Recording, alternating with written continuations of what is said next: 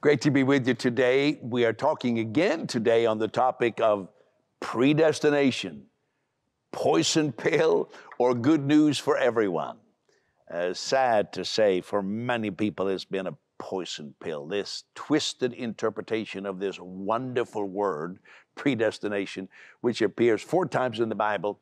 The twisted interpretation of that has caused people to give up on faith in Christ, and it's done so much more damage. But hopefully if you listen to these teachings, you will come to the understanding how wonderful it is. And by the way, I forgot the other program to mention our teaching album that we are offering, More God, Less Religion. You get 4 CDs. There may be even more by the time I get finished this. I'm just working on something extra, maybe a bonus CD.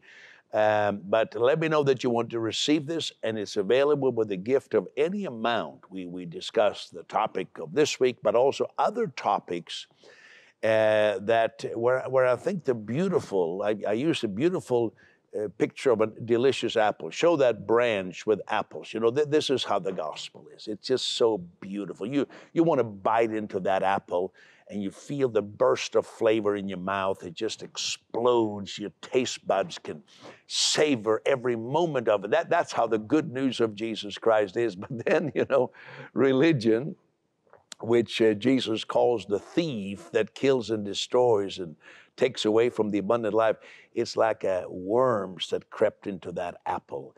And unfortunately, this twisted idea of predestination is like a worm that rots at the core of that delicious apple. I want to remind you, you can call us. You see the information for the prayer center, rather, Grace Prayer Center. And you can text me your prayer request and anything else you want to say, any comment you have, or maybe you have a question, you want me to dig deeper into something that I'm talking about. Are you receiving our magazine? I hope you are. We offer it for free. Impact Magazine, beautiful, full-color magazine with teaching articles, testimony, stories of what God is doing for people. And if you want to receive that, all you need to do is text me your contact information, and we will send it to you. We'll make sure you're included in the list of people who receive that. And so just go ahead and use the phone number there, or you can call the Grace Prayer Center as well, or go online. Anything you do, you can go online, and you can give there. You can order free material. You can order material that we're making available for a sale. You can do all that through all those means. All right, so back to our topic. Predestination, poison pill, or good news for all? Well, I think you know the way I'm going to weigh in on this, but it's not what I'm going to weigh in. It is time to speak about this in a forthright manner. You see, the popular definition of predestination, that's this poison pill I'm talking about, is that God predetermines those who will be saved and those who will not. It's like God just decides randomly, you're going to go to heaven, you're going to go to hell. Here's a definition given in a theological definition in a theological encyclopedia. God, for his own glorification and without any regard to original sin, has created some as vessels of mercy, others as vessels of wrath. This is what it says. This is horrible. Horrible. This is not good news. But this is the religious idea that I'm addressing. Those created for hell, it says, imagine that, suggesting that the majority of humanity is created for hell.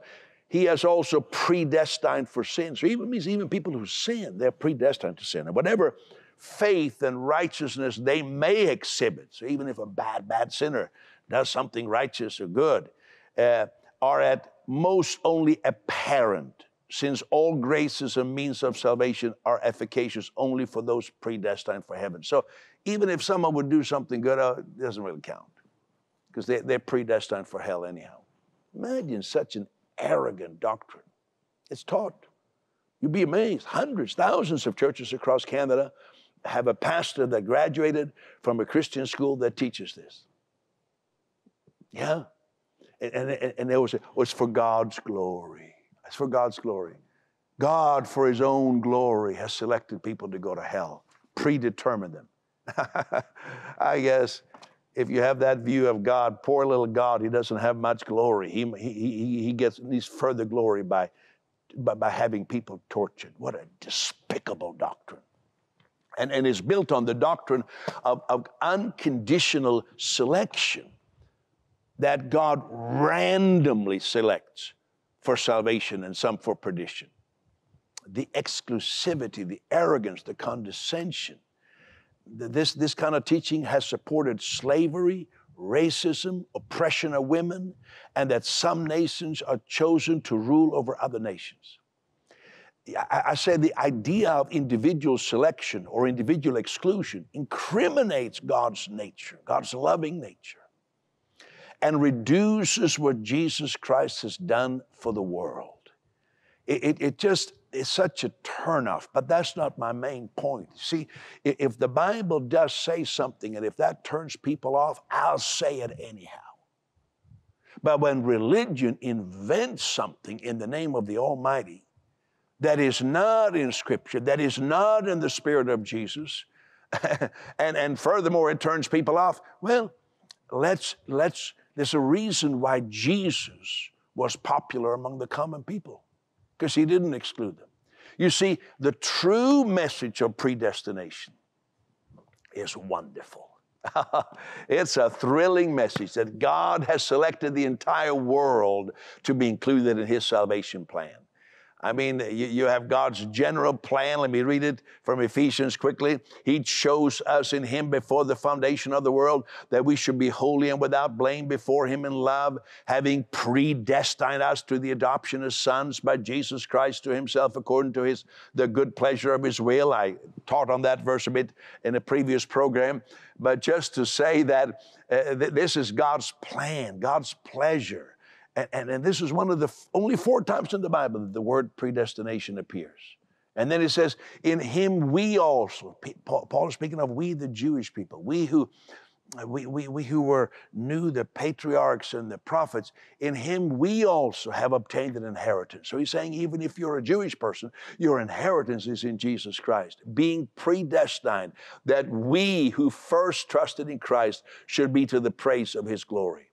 So God's plan included the Jewish people. He predestined the Jewish people, but then he included the whole world. And there's so many verses about it, but just in the 2nd chapter, verse 11, Paul says, remember that you once Gentiles by birth. Now he's not speaking to the Jewish people. He's speaking to the people in Ephesus. Gentiles, non-Jews, uncircumcised, far off, Gentiles.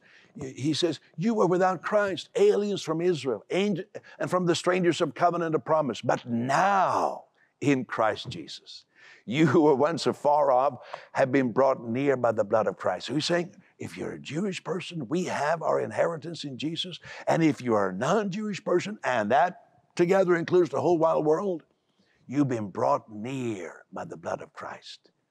That's about as far as I got last time. But then it says, just the following verse, for he himself is our peace, who has made both groups into one. So see, when Paul is teaching to the Ephesians and to the Romans about predestination, he's talking about groups. He's not talking about individuals.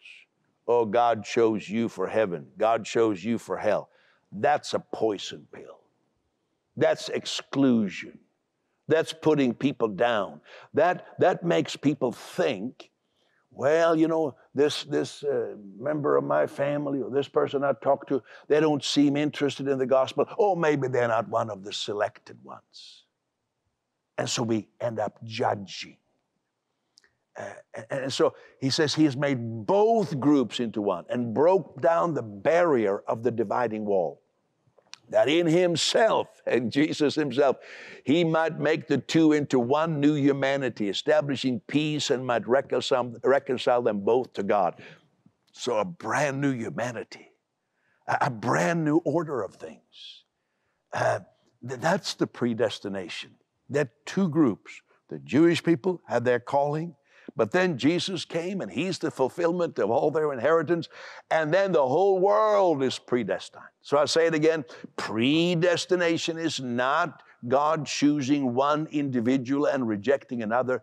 It's about God's desire that none would perish. Again, in the scripture verses that we have and in the chapters surrounding those verses, there is no mention of individual selection. And I'll get to, some of you may say, well, what about this verse and that verse? Stay with me this week and I'll get to it. Rather, Paul is addressing prejudice regarding people groups. The Jewish people were saying, no, what is this new message? We are the chosen people. We are God's elect. Well, what is this new message that God has chosen the whole world? And Paul is hammering it. He says it's prejudice. You know, there was a popular movie. Many of you have seen this movie that addresses human prejudice. I thought just I gave you I think about a minute little clip from that movie, and I'll comment about what that movie clip says about our topic today. Here it is. Hi. Hi. Did you want to see some brochures? When Tula met Ian, she found her man. I just want to spend a little time with you. And he found her family. No one in my family has ever gone out with a non-Greek before.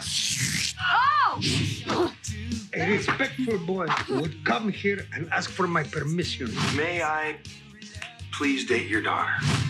No! You invited the whole family? She's gonna be baptized tomorrow. Ian is a vegetarian. He doesn't eat meat. What do you mean he don't eat no meat? That's okay. I make lamb. My Big Fat Greek Wedding. Well, that was a pretty good movie. You know, it was a low-budget movie, and I think they didn't expect it to be the worldwide phenomena that it was, but it deals in a way, maybe minuscule, but yet in a way that what I'm talking about. This was not Jewish and Greek. This was British and Greek. You have Ian and Tula and their families. And you'll find from the Greek family, Tula's family, it was not that they wanted to discriminate against Ian. It was that Ian was British. And from Ian's family, it was not that they particularly were singling out discrimination against the pretty girl Tula. No, it was that she was Greek. And it shows this difference of culture. But you multiply that 1,000 times, you get the idea how the Jewish people felt about those dirty Greeks, and the Greek felt about those Jews. And so when Paul says there's neither Jew nor Gentile, there's neither Jew nor Greek, they're saying like, what do you mean? We are God's chosen. And that's where you get this idea of predestination. The Jewish people, we are predestined. We are the ones. And then the message comes, no, it's for the whole world. And even your own prophets talked about that. They say like, wow, they just were protesting it. You see, predestination is about the reality spoken by the prophets that God has predestined the whole world to be included in his plan. And the idea that this is some individual selection that God, before birth, from the beginning of time, knows that all these humans are going to be born, but many of them are predetermined for hell. That's a nasty worm that has snuck in to the tasty apple of the gospel of Jesus Christ. And Paul is using all of his argumentation, and Paul was an arguer. Could have been a lawyer, I guess. Maybe he was. We don't know that, what other training he may have had, except in the religious belief. But he is persuading the people, the religious leaders who are so skeptical of dirty Gentiles. He says, no, you're missing it. Predestination is not about a nation or an individual. It's about the whole world.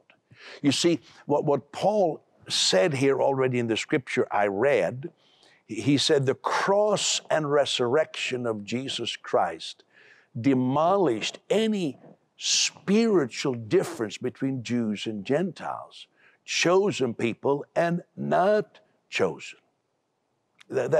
He broke down the wall of partition. And so there's not 2 covenants or 3 covenants or 5 ways. No, Jesus includes all of the human race. He is Emmanuel, God with us humans. And just to continue there, where I was before I showed you the clip from my big fat Greek wedding. I'm back in Ephesians now, verse 17 in chapter 2. He came and preached peace to you. Now I'm speaking to you non-Jewish people, to you Ephesians, to you people living in what is today modern day Turkey, to you who are afar off. That includes the whole world. And then to those who were near, Jesus preached to those who were near, to the Jewish people, for through him we both have access by one Spirit to the Father. You see, the Jewish people, they were of the bloodline of the prophets. They had heard the prophecies. It was passed down from generation to generation. And it was tough for them to recognize this equal access for all to come to God. They say, well, I'm special. You know, some people today, they still have a tough time with that. They think, well, you know, God loves the world, but I'm so special because I'm so good and I've done so many good. They had a tough time. And so Paul just keeps hammering it. Verse 19, in the context of predestination, that's what these chapters are about. Consequently, he says, you non-Jewish people, you all of the world, you are no longer foreigners and aliens, but fellow citizens with God's people. You all, you know. I wish I could say it with that southern twang that some of you who listen to me from Kentucky have. But you all means, this removes any doubt, all of you. No one is excluded. Then he says to just removing any doubt and to hammer the point home, he says in the next chapter, the mystery of Christ, which in other ages was not made known, as it has now been revealed by the Spirit, that the Gentiles, the whole non-Jewish world, should be fellow heirs with Israel and partakers of his promise in Christ through the gospel. He says this was like, you couldn't see it even though your prophets talked about it. They made it as plain as the nose on your face. The prophets said that the knowledge of the Lord would cover the whole earth. So he said this predestination is nothing new. It's been there, that God predestined the whole world to be included. But you didn't see it. It was like a hidden gem that was there in front of you, but you didn't see it. But he says, now it's been revealed. And then he says, to me, he's talking about himself, this grace was given. He's so excited. I get to tell the whole world that they are predestined to be included in God's plan. He says, to me this grace was given, that I should preach among the Gentiles the unsearchable riches of Christ, and to make all see, and make everybody see, the mystery which from the beginning of the ages has been hidden in God. He says, I've got this task. And Paul says similar verbiage about, I counted it once, close to 40 times. He says, I have received this from the Lord Jesus to reveal this to the world. Now, for us today, it's hard to grasp. We read it from our own context, but Paul was addressing a deeply held religious prejudice that the Jewish people thought that they had God in their corner. They thought that they were especially chosen. They thought that they were selected. And it was offensive to them that suddenly the whole world was included. And similarly today, to some people, it's offensive. And they create this doctrine. It goes back to it goes back to the 4th century, where the first traces of this ugly poison pill can be found. And it goes back to John Calvin in Geneva, who wrote his Institutes of Systematic Religion or Theology. So sad. He was 27 years old when he wrote this. He had just come to faith in Christ. And how sad it is that such a young believer has gotten such an influence on people, teaching them that God has predetermined who should be saved and who should be not. And sometimes when I hear the preachers who preach this, like John Piper, if you have his picture, you can put him there. I'll help you to find it in the production studio when we get this to the air. You know, talking about that when everything is predetermined. If a bridge collapses and 16 cars go into the river and people die, God predetermined that. You know, he says it with such a sweet little voice, sounding so sweet. He must be much sweeter than me. I'm kind of a, brusque speaker. Some of these people who say these awful things that God has predetermined people for hell, they say it with the sweetest voice. But the words they say are poison. I'm telling you wonderful good news. Predestination. It's wonderful. God has predestined that the entire Jewish world would be included in every promise that God gave to the Jewish people through Jesus Christ. Would you like to receive that? Would you like to take that for your own? First of all, I invite you to receive Jesus Christ as your Savior. Just say like this with me. Say, Lord Jesus, thank you that I'm included. Thank you that you tore down the barrier between different groups of people. And I receive you. Live in my heart. I confess with my mouth that Jesus is Lord. Amen. If you do that, you can see on the screen they're putting up some material that is free, yes, yours for the asking.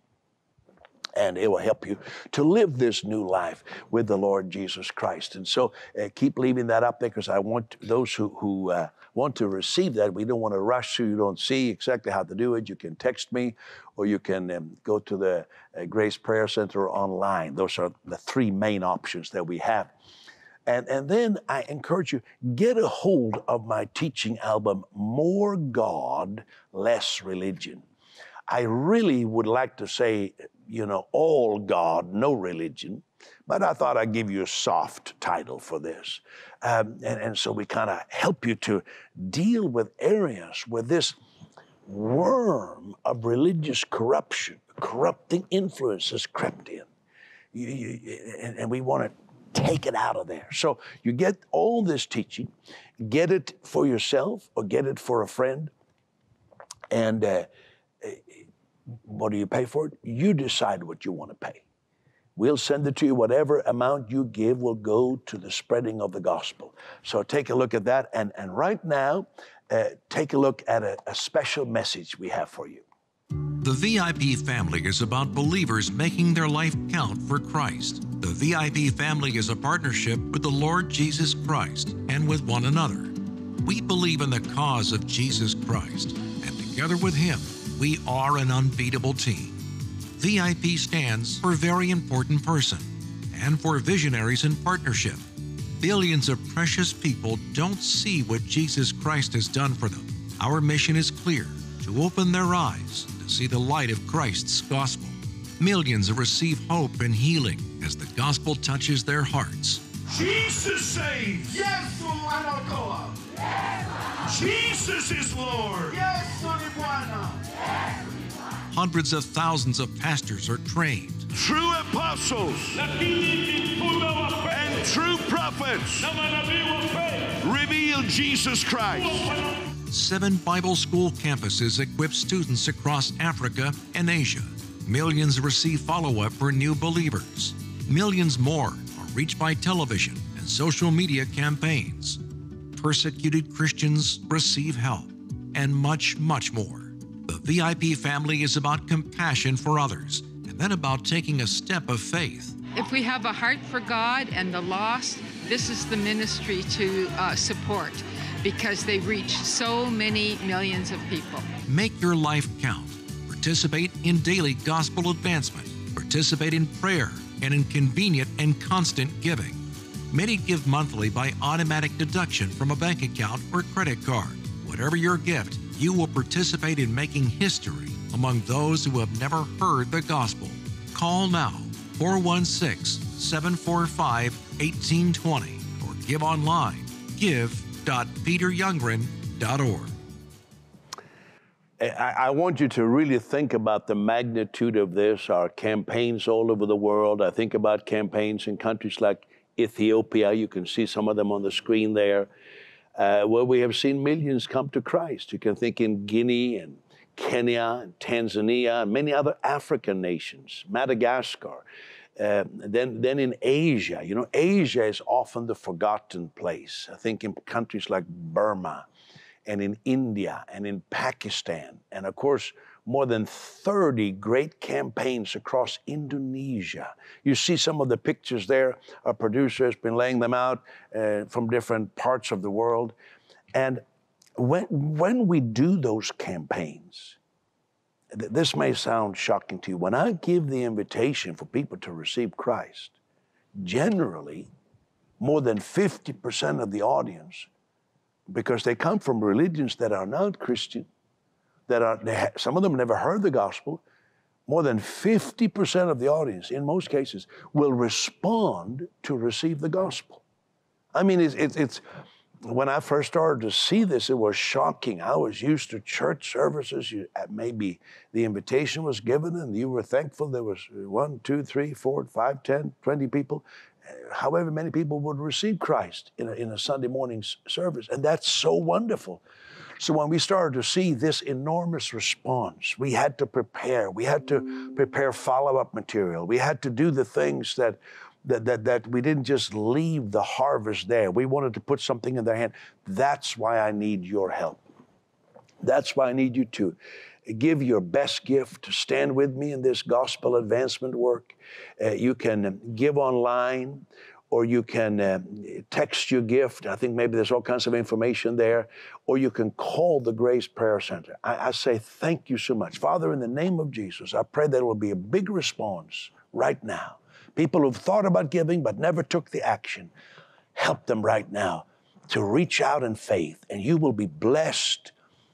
Jesus said, if you prioritize Him and His gospel, you will receive the maximum harvest, the maximum yield. Thank you in the name of Jesus. And then remember, miracles happen when you know how much God loves you. Thank you.